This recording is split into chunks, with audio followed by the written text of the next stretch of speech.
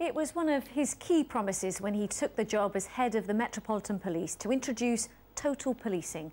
What Commissioner Bernard Hogan-Howe means by that is to concentrate thousands of officers across London onto one specific problem on one specific day.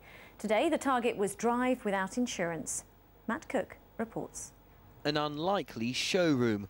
All of the vehicles here have been seized, some have been crushed, and all of them were uninsured, including this £150,000 Jeep. Yes. Today sees the first visible signs of total policing, the Commissioner's new strategy to tackle specific offences with a day of action. This morning, it was uninsured drivers.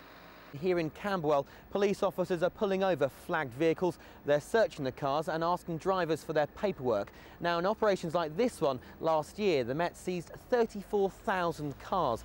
They ended up crushing 11,000 of them. If we see a Range Rover with 4 19-year-old lads on board, that is an odd situation. And because it's out of the normal, our officers are likely to pull that vehicle across. Remember that this is an operation that is designed to target and disrupt criminality. Not all were happy with the disruption, but fully covered drivers were allowed to leave quickly. I think it's a good thing. If you're legal, you're unable to be on the street, you shouldn't be bothered about being pulled over and stopped and asked certain questions. It's fine with me. There's still around 250,000 uninsured cars in London.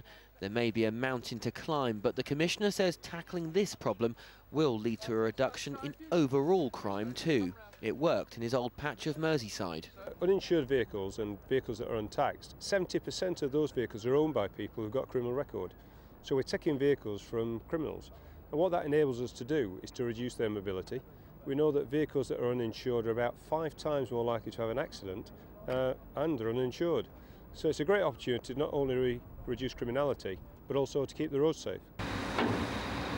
Back on the roadside, police have seized more than 300 cars in just one day, and they've made arrests for drugs, theft and immigration offences.